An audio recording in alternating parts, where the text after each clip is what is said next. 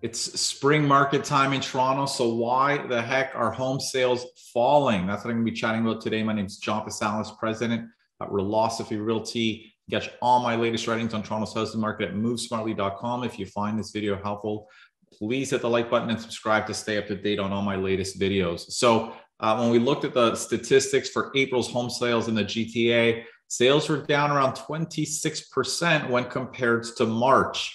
Now, we typically don't compare sales month over month. We usually look at how they've compared from the previous year, but last year was not a normal year, so it's not the best comparison.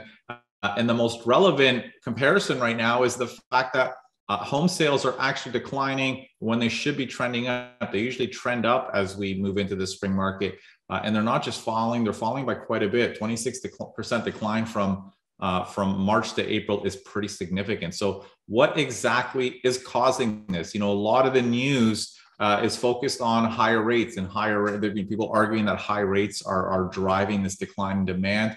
I actually don't think it's that simple. We started to see this slow down a little bit earlier, but more importantly, more earlier than rates started to increase. But more importantly, I should add that a lot of the home buyers in the market right now have rate holds, which means that, you know, when they got their pre-approval, say back in February, they probably got it in the high 2% range. And if they buy within 4 months, they're not going to experience today's much higher interest rates. So higher rates actually might be pushing some buyers to buy right now before their rate hold expires, which probably is going to be in June. So a lot of the buyers who are active right now aren't paying 4% on their mortgage. They probably have a pre-approval in the high 2% range, which is going to expire soon. So for that reason, I don't think we're actually feeling the effects of higher rates quite yet. We're probably going to feel them in June, July, August, when everyone is qualifying for a mortgage and paying today's much higher interest rates. That being said, the flip side is that I do think higher rates are potentially pulling some buyers to the market. The buyers who are worried that higher rates in the future might actually cause home prices to fall. So certainly it's having sort of an effect where it might be pushing some buyers to rush in and buy, pulling some buyers out. But again, in terms of the impacts of higher interest rates, we haven't felt that yet. I suspect we're going to probably see that a little bit more as we move into the summer and fall markets. Now, the other couple of factors, one is that is driving this slowdown is that COVID and low rates pulled a lot of home buying demand forward in 2020 and 2021, meaning a lot of people who were maybe planning on buying in 2022 decided to speed up their plans and bought last year or the year before.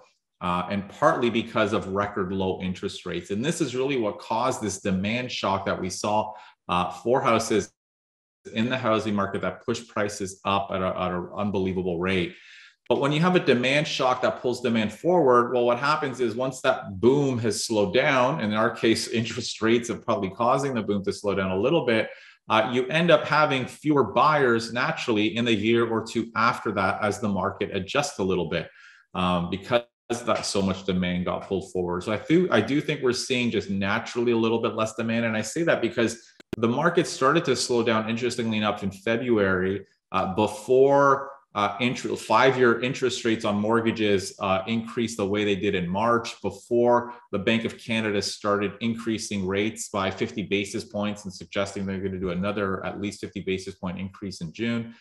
So, a lot of this slowdown started to happen before higher rates were kind of seen in the market.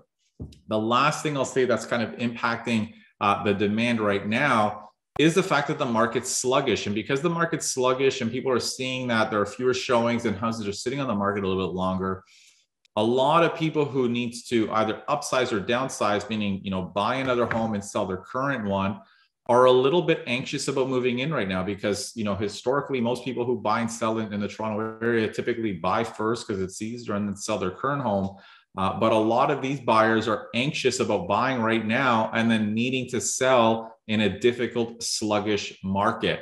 And that is effectively pulling some of those buyers out of the market, which is sort of contributing to this slowdown. And I think those buyers are going to stay out of the market either until the market stabilizes or until they just decide to sell first and then buy a home. So I think those are the key factors kind of driving this immediate slowdown we're seeing. in demand. And then we're going to start to see how things unfold. We'll have a much better picture, as we move into the late summer and potentially even by Labor Day, what the market's looking like as it's adjusting to this higher interest rate environment. I hope you found that helpful. If you have any questions, please post them in the comments below or send me an email at askjohn@movesmartly.com.